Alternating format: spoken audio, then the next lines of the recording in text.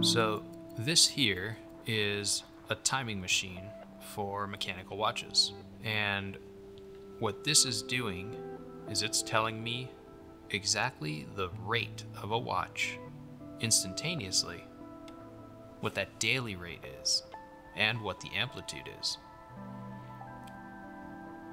The rate right now is about plus 5 seconds a day, which is perfect. That's really good for a mechanical watch. The amplitude is 280 degrees, which is great for an automatic watch. If this watch is near a magnet that can actually break the boundary of the case, the crystal, the dial, and reach the movement itself, there will be timing errors. And I'll demonstrate that by putting this rare earth magnet on the dial of the watch.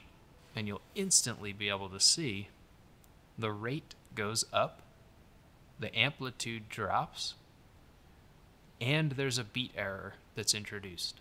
The amplitude keeps dropping and dropping. The rate, however, is back within tolerance, but the amplitude is far too low. When I remove the magnet, it should return to normal. The amplitude will climb back up to about 280 degrees, and the rate should go back to about 5 seconds a day. This is a perfect example of outside magnetism affecting the movement. This would be if you had something magnetic, like magnetic buttons on some clothing, or a magnet in your cell phone near your watch, and it can cause some timing errors. But they won't last because the parts inside the watch have not been magnetized. They were just affected during the time the magnet was nearby. With a stronger magnet, it can actually magnetize the movement parts, and then the watch will become a magnet itself. If the watch has magnetized parts inside of it, then it will act as though a magnet is on it at all times. This is when you need the demagnetizer in order to get rid of that magnetic effect that's within the watch.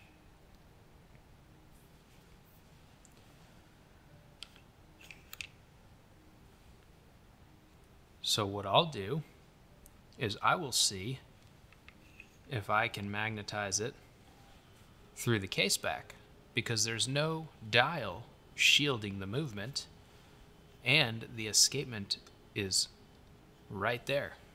So if I can turn any of the screws or any of the steel parts inside of this watch into a magnet with this rare earth magnet, then we'll see the rate changes in a more permanent fashion.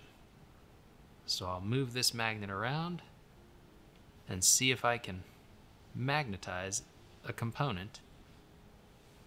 And now I'll remove the magnet, and we'll see if that was successful. So now we can see that there is a small amount of magnetism held in one of the components inside of the watch, or maybe more than one component inside of the movement right now. That's why we have a slightly lower amplitude, and our rate is up at about 18 seconds a day. So I was able to convert some of the materials inside of the watch into magnets. Now what I can do is I can take this watch and I can use my demagnetizer here, which should remove that magnetism. And it's a simple process. There are a couple different types of demagnetizers that you'll see. There are pass-through demagnetizers, which you will have a circle, and you'll actually pass the watch through that circle while the demagnetizer is on, or you will have one of these where you just set the watch down and you can hold it, because sometimes parts can jump when you're demagnetizing, because it's essentially trying to scramble the magnetism, reorganize the electrons in the materials, and it's just the push of a button. As simple as that. So I'll do it a couple times just to make sure, especially since this is an automatic watch and we have an oscillating weight that could be covering some components that became magnetized. I'll also do a little on the dial side.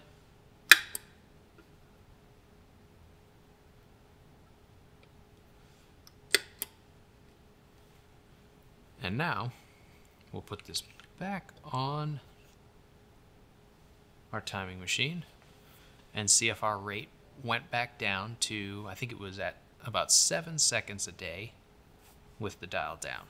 And after having used a demagnetizer, the demagnetizer will actually cause the escapement to move, because the hairspring has very little mass. So you want to give it maybe 20-30 seconds to start running normally again. So here we can see the rate is back down. We're at about 12 seconds a day, and that amplitude came up, I think it was about 20 degrees. So I was able to remove the magnetism I put in there and get this watch running within spec again. I'll use a stronger magnet now to see if I can have even more effect on the timekeeping and the amplitude, because that's what you'll see if you have magnetism in your watch that is from traveling and going through X-ray or metal detecting equipment. I have a bigger magnet now, and I have a bigger watch. Using a larger watch, it will be easier to hold more magnetism or to magnetize and actually affect the movement, which is what I'm trying to do. I'm trying to show you what it might look like if we went through some kind of X-ray equipment or metal detector at the airport and magnetized our watch. So with this manually wound movement, amplitude just over 300 is perfect, right where it should be, and a rate of about 8 seconds plus a day. When I introduce the bigger magnet, I've got to be very careful with this one because it's quite strong.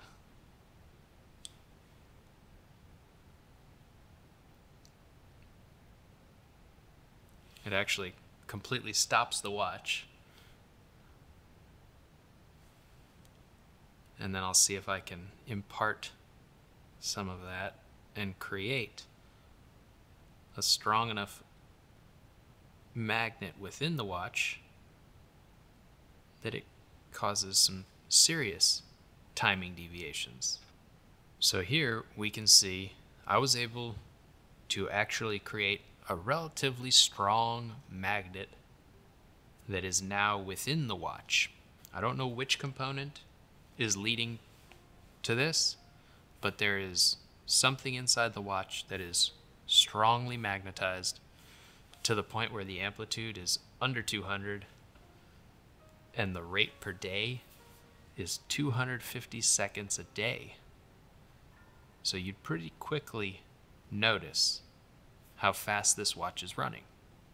And this is a good example of what you might see after flying on an airplane, going through security, and magnetizing your watch.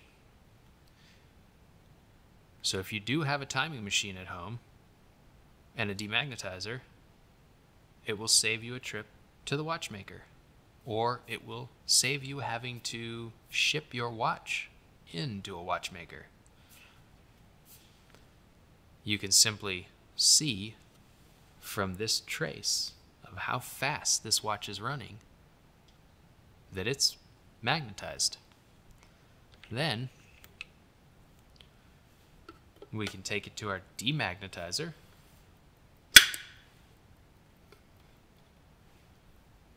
Demagnetize it. And that was a pretty strong magnet, so I'm going to do this a few times. And then we'll see if we were able to remove enough of that magnetism to get it back within tolerance.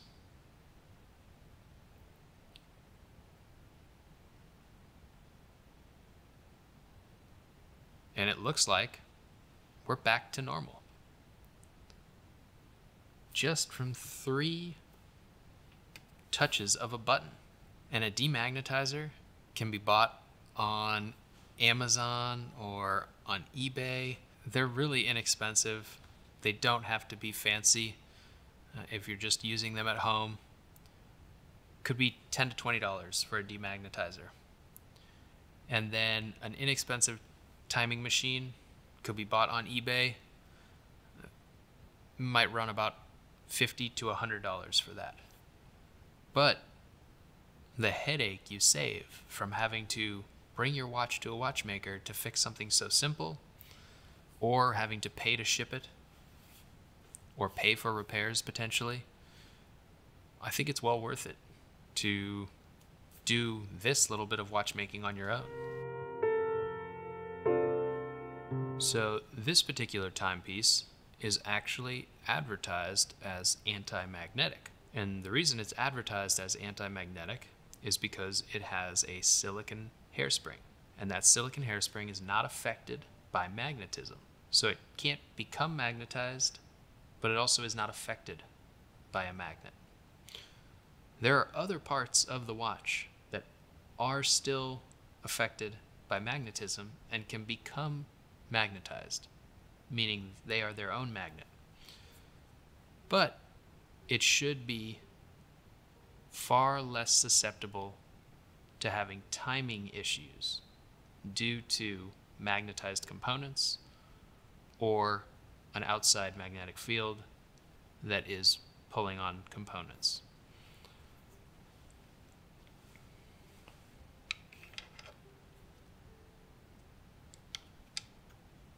So we can do the same test with this watch and see what kind of result we get. So because this is an automatic watch, having an amplitude of around 280 degrees, I'm very happy with that. The rate is a little bit slow, but it's almost to 0 seconds a day. If we introduce our rare earth magnet, let's see what happens.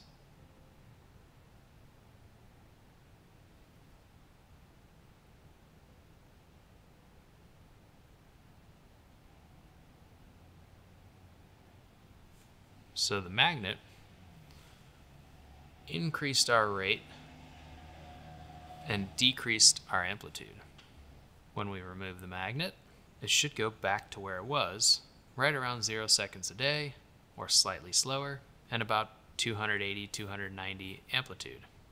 So even with the silicon hairspring, the other components in the watch are still affected with a strong magnet right up on the watch like that.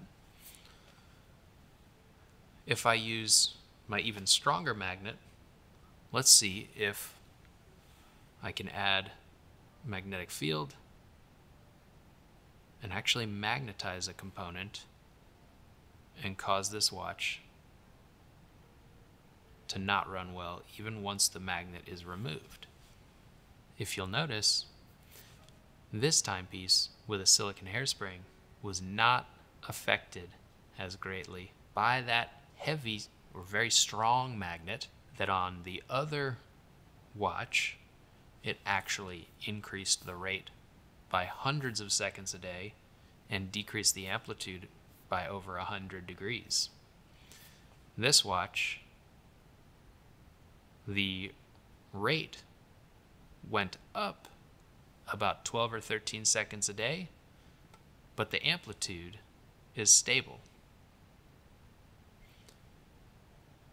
So any components inside of here are not magnetized enough, or by mass cannot become a strong enough magnet to cause serious timekeeping deviation in this particular watch. So this is why it's marketed as an anti-magnetic watch. A standard mechanical watch with a white alloy hairspring is going to be far more susceptible to magnetism and having the effects of magnetism remain within the watch than a watch with a silicon hairspring, such as this one. There is still some magnetism in the watch, so I can go demagnetize it just as I would any other watch,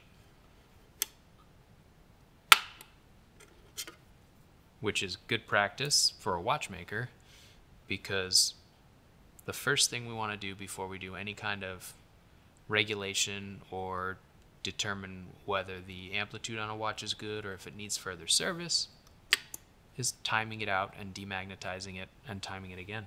Now, if you have a watch that has a hacking mechanism, meaning you can pull the crown out and actually stop the balance wheel from moving, that is best practice to do that, to stop the watch from running and demagnetize while the balance wheel is not moving. This will allow more efficient demagnetizing. It's not required though. This timepiece does not have hacking seconds, so I was able to demagnetize it with the balance wheel moving, and it was still sufficient enough to bring it back within spec, even with this relatively inexpensive demagnetizer.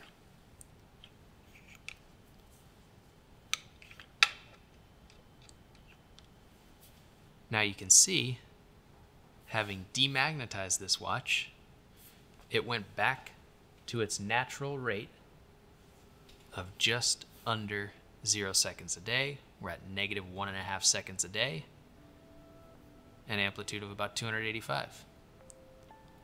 So whatever magnetism it was holding was so little that it was only able to change the rate by about 13 seconds positive a day.